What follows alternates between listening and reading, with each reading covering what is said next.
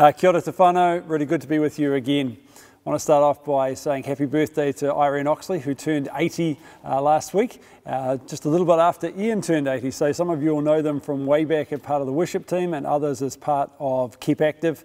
However you know them, just next time you see them, say happy birthday. Happy birthday, Irene.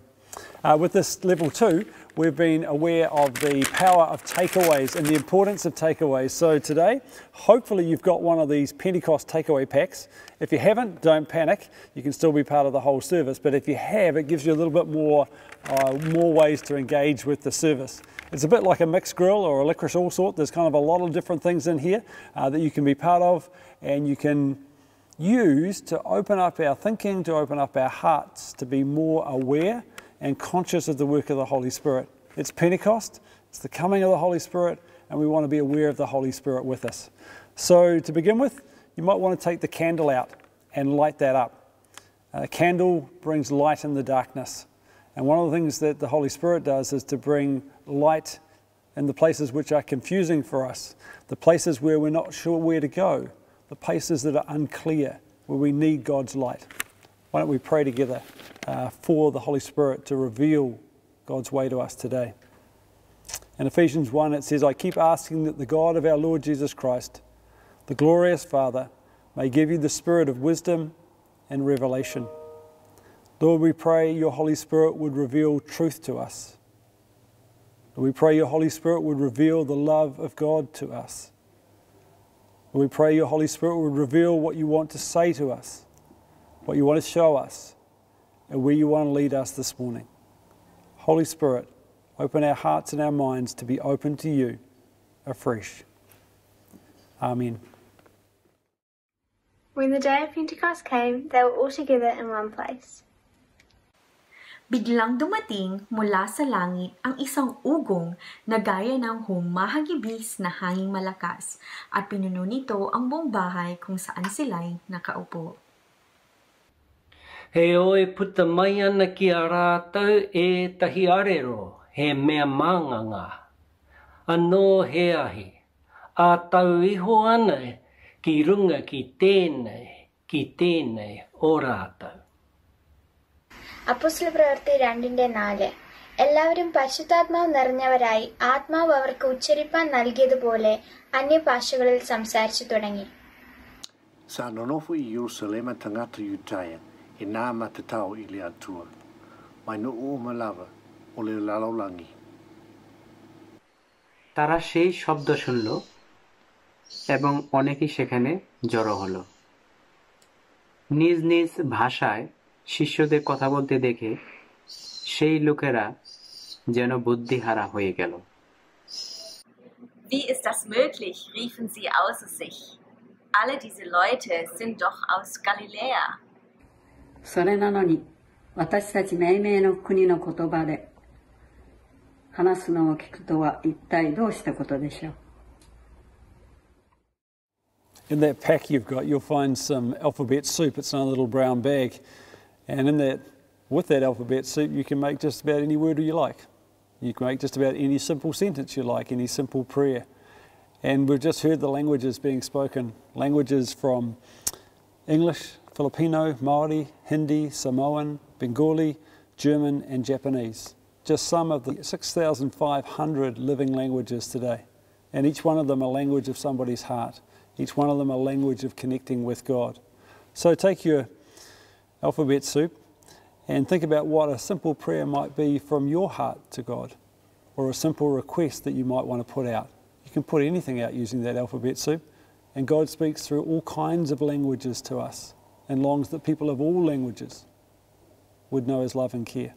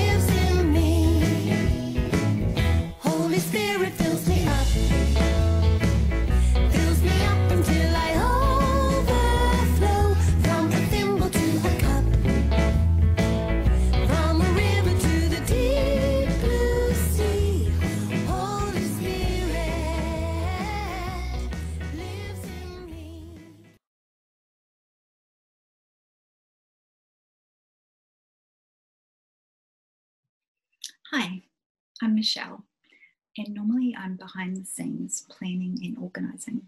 But today I'm here on the other side of the camera for a change to tell you about something very precious to me. Today I want to tell you about my necklace. This is made from the mould of a sycamore seed, and it's very precious to me because it was a gift from my husband Rob for our 25th wedding anniversary. It's also very special because it's made from silver, a precious metal, and AJ is going to chat with us soon a little bit more about silver and gold. It's special because it's made by the sister of a dear friend, and finally it's really important to me because it symbolises the work of Wairua Tapu, the Holy Spirit. Firstly, the seed part contains new life. Wherever the seed lands, with soil, light and water, new life will happen. The seed will transform. Wherever the Holy Spirit is at work, there will be new life and transformation of individual lives and of communities. When people see my necklace, they usually say that it takes them back to their childhood, throwing sycamore seeds or helicopters up in the air, watching them spin and whir around and land in unpredictable places, near or far, depending on where the wind takes them. It's hard to predict where these seeds will eventually fall. The Holy Spirit is like that too. As Jesus said to Nicodemus in John 3 verse 8, the wind blows where it pleases. You hear its sound, but you cannot tell where it comes from or where it is going. So it is with everyone born of the Spirit. And finally, this seed reminds me of the sycamore tree in the story of Zacchaeus. Zacchaeus was a very short man. That resonates with me. I'm the shortest in my family, and even though I have the highest shoes, Zacchaeus needed to climb a sycamore tree to see Jesus in the crowd. Jesus stopped and spoke to Zacchaeus. Jesus invited himself to Zacchaeus' home for tea. Zacchaeus' life was transformed by that encounter with Jesus.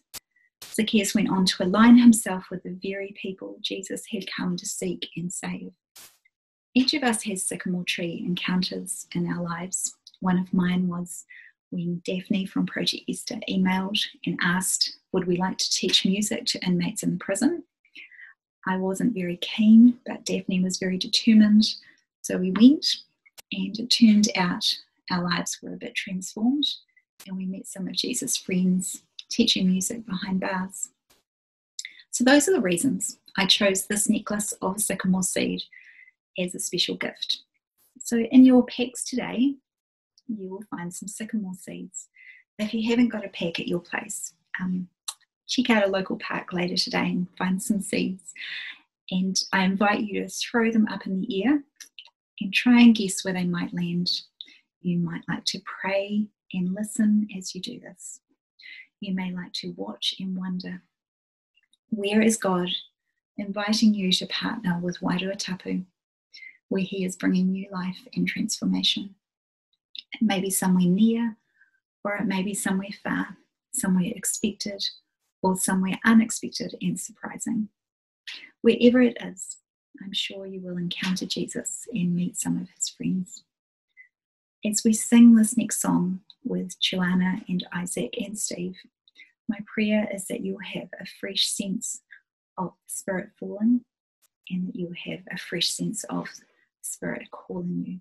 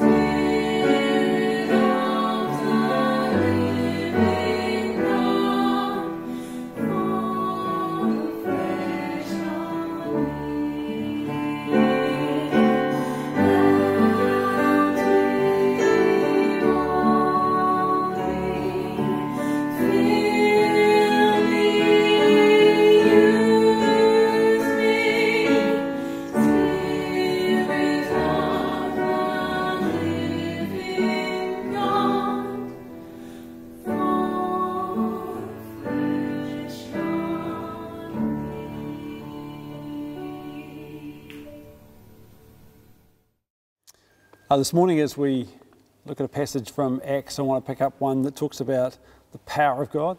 The disciples are walking. They met a man who's born lame, and they meet him at the gate called Beautiful, and he asks them to give him some money. And Peter says, "Look at us." So the man gives them his attention, expecting they're going to give him something. And Peter says to him, "Silver or gold I do not have, but what I have I give you. In the name of Jesus Christ of Nazareth, walk." And taking him by the hand, he helped him up, and instantly the man's feet and ankles became strong. In the pack, you'll see there's a little 5-cent coin. And in this passage, it talks about actually the power of the Spirit being more valuable than silver or gold. Having this treasure of the Spirit is more valuable than the treasure of money. And yet where do we so often put our trust and our hope? Kids, with these little 5-cent coins when I was growing up, were actually really valuable. For a 5-cent coin, I could buy quite a stack of lollies. You could buy a 5-cent mixture, which is a reasonable sized bag of lollies, or you could buy a 4-cent ice block and still have 1 more cent to buy a big lolly, or maybe 2 smaller ones, or even 3. There were some of the smaller lollies, you get 3 just for 1 cent. When I was a kid, this coin was really valuable, but now it's worthless. It has no value whatsoever. And I think that's what this passage is trying to tell us, that often we put our faith and our trust and our hope in things that really have no value in comparison to the good things that God wants to give us, the good things that His Holy Spirit wants to give us. And in this time when people are unsure about jobs and money and investments, this is a really timely reminder of what is our real treasure. The Holy Spirit comes to give us a knowledge of God, comes to give us things that are far more valuable than just bits and pieces, bags of lollies or ice blocks or something else. Holy Spirit comes to give us the dynamos of God, comes to give us the energy of God, the life of God, and help us to see where God wants to share that life and energy and dynamos with us and through us for others. The Spirit's powerful. We see that in this passage in Acts chapter 2. It comes like a violent wind and like fire and brings understanding like the languages. But the Spirit also guides us to find truth, to have understanding, and to transform us to be more like God. The Spirit is really far more valuable than so many of the things like money that we treasure so much. When we come to God, and the Spirit leads us to God, we come to know things which are good, truthful, loving, precious, and valuable. And that's what the Spirit wants to do in all our lives. But how do we know when the Holy Spirit is at work in us? How do we sense what is the Holy Spirit and what's something else? Well, one way to do that is to become a little bit more aware of where God is at work in our day. A little bit more aware of when in conversations we felt something of that energy in life. A little bit more aware of when we experience love through someone's conversation, or we experience love through seeing and the wonder of nature. A little bit more aware of where we see that we're able to help or offer compassion or to serve someone else. When we reflect on those times that were very alive to us in those ways, are indications of where the Spirit is at work. The Spirit will always do two things in us. Will lead us to a deeper sense of God and will involve us in producing fruit. The sort of fruit that the Bible talks about is the care and compassion and love of others. So where's the Spirit at work in your life? Where are you experiencing that life, that truth, that love, that sense of a real energy and dynamos? Those are the clues of where the Spirit's at work. And always it will lead to fruit of giving, sharing, offering more to others and drawing us towards God, a sense of God being at work in us. Last week, Steve talked about a woman who, seeing someone on the side of the road, felt a sense from God's Spirit to give them her jacket. That's how we learn to trust the Spirit. We listen, we sense, and we respond. And the more we do it, the more we become open to the work of the Holy Spirit in our lives, and far more valuable than silver and gold.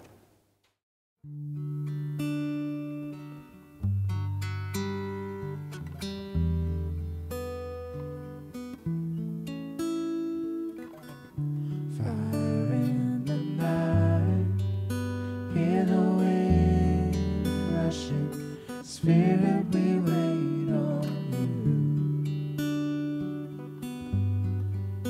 Feel that deep longing, Spirit, we wait. Fire in the night, hear the wind rushing, Spirit, we wait on you. Feel that deep longing, Spirit, we wait. The light, Holy One, burns so bright.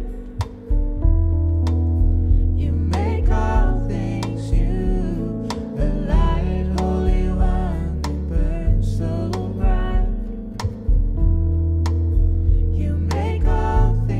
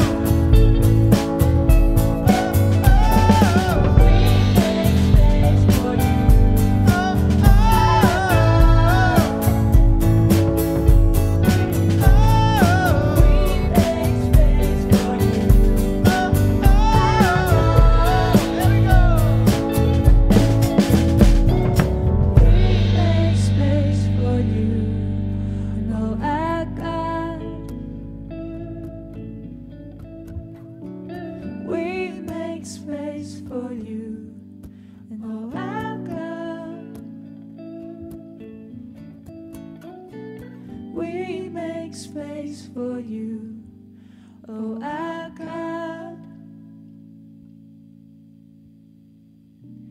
We make space for you, oh our God.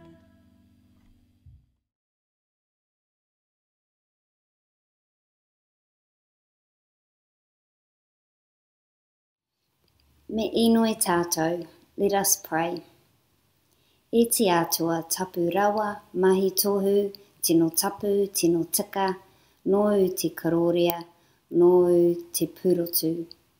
E karanga ana tōu wairua tapu, i ngā hunga, i ngā iwi, i ngā reo. Kia manako ki ngā mea miharo e paua e koe. Nā tōu wairua tapu i tiri te rongo pai ki Aotearoa. I karanga ana koe i tēnei rā, kia kotahi ngā iwi i raro i tōu maru, kia whangaia te honga matikai. Kia whakaorangia ngā tūroro, kia tukoa ngā whakarau kia haere noa. Kia matara te tari atu ki tōu rangatiratanga. Kei a koe te whakapai, te karoria, te aroha, i tēnei rā, i tēnā rā. Mai a mātou, mai i te katoa, i konei i ngā wā katoa. Āmeni. Holy God, holy and merciful, holy and just, glory and goodness come from you. Through the Holy Spirit, nations, races, and languages have been called to welcome the great things you have done. Through the Holy Spirit, you have brought this good news to our land. Day by day, you call us to be one people, to be your people. Day by day, you call us to feed the hungry, heal the sick, deliver the oppressed, and to wait and watch for your kingdom. Praise, glory, and love be yours, this and every day, from us and from all people, here and everywhere. Amen. If you just take your paper bag of popcorn and take out a few kernels in the palm of your hand and put a bit of oil in your frying pan, heat it up, and my lovely assistant's doing that for me, so that's what you do. When the oil is hot enough, just add your popcorn.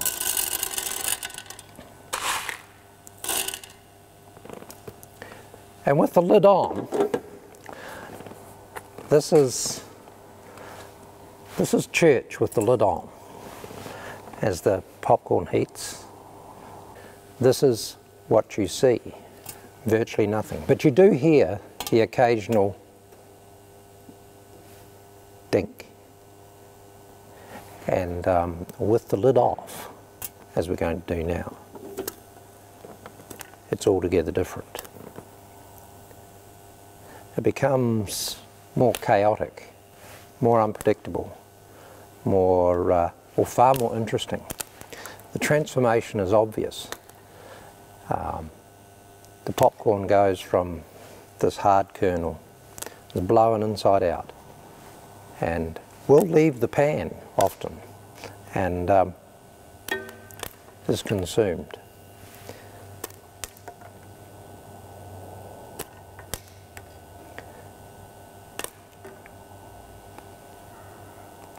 The other aspect of the popcorn that is in our little notes talks about the self, the real self and the shadow self. And the real self is inside the shadow self, or the self we sort of show people. And the Spirit of God brings about a transformation from this to this. It is interesting that the real self, brought about by heat, by the Spirit, is far larger than the shadow self. As an illustration of church with the lid off, if there were kids here, they would already be consuming the popcorn. It's irresistible. Most of the popcorn leaves the pan, which I rather like. The point of, you know, the Spirit moving within our church is that we would be transformed and, in a sense, leave the building. And sometimes the popcorn that has popped just stays in the pan and scorches. It was meant to leave and actually be eaten.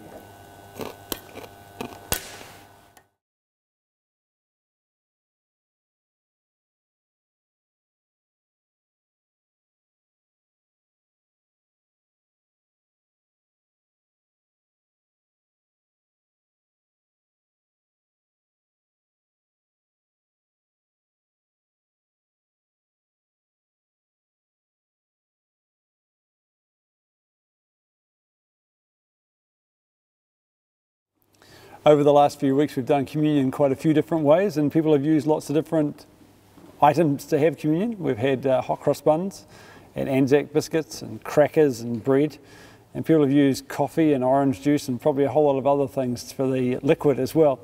And today we're going to use the popcorn. Great little illustration there about how our lives can be quite hard, tight, small, and then they can be transformed by heat into something much bigger, far more open, and certainly far more tasty. And that's what the Holy Spirit wants to do in each of our lives. The Holy Spirit wants to transform us, to take away the hardness and to open us up and to make us bigger than we would have been without the Holy Spirit at work in us.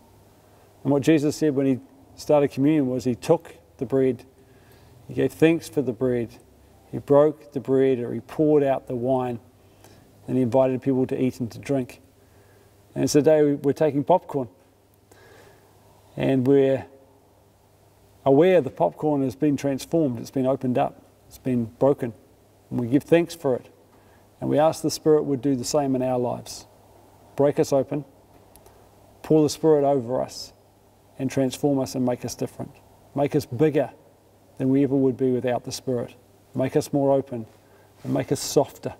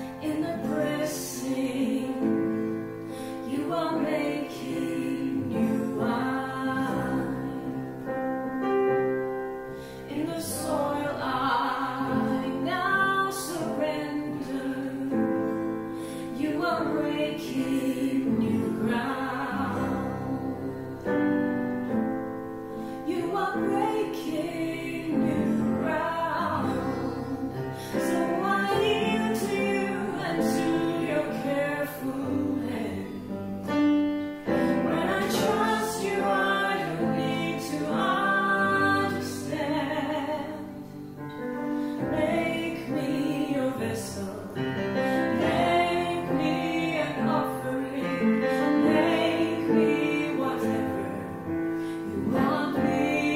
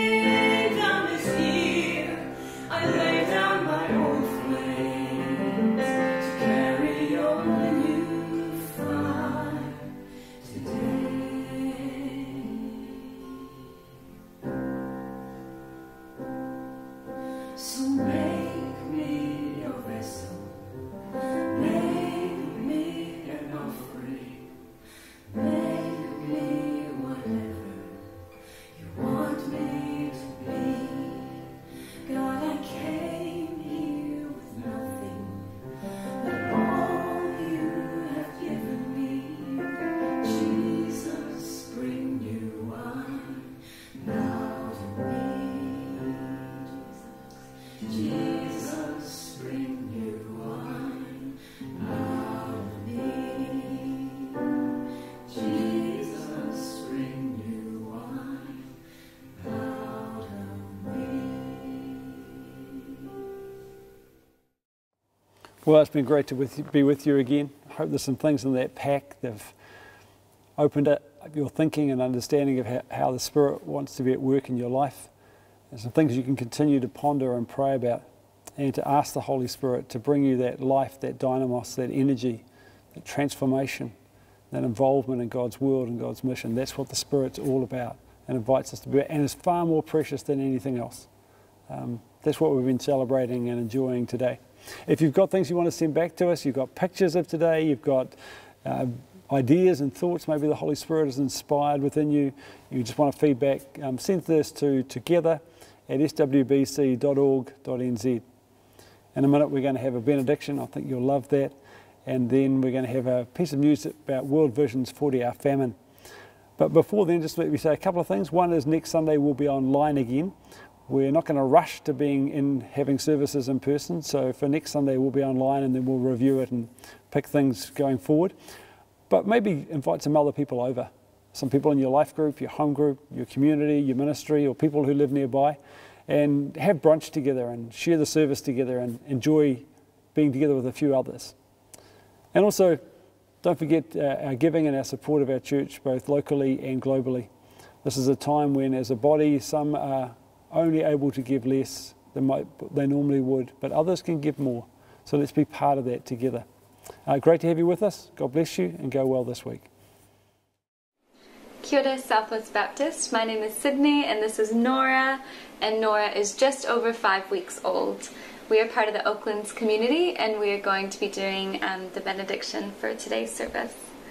You are God's servants, gifted with dreams and visions. Upon you rests the grace of God like flames of fire. Love and serve the Lord in the strength of the Spirit.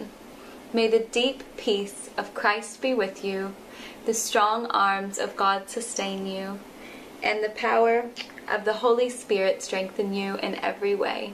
Amen. Hey everyone, how's it going? For those who haven't met me, my name is Isaac Wilson, and I am one of the World Vision 40-hour famine ambassadors for this year. I also go to Southwest Baptist, so I'm stoked to be able to speak with you all today.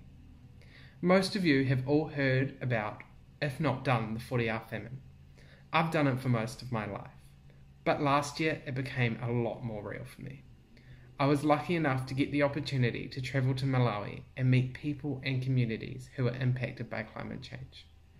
Children and their families are fighting to survive cyclones, droughts, and flash floods that are unseasonable, unpredictable, and devastating. I want to tell you about one young person we met, whose story was so similar to thousands of others. Priska is a 14-year-old. Her community had been struck by a cyclone, and she told us this. First, I heard a big bang in the night, which woke me up. The bang was my grandmother's house falling down from the rainwaters pouring down across the fields.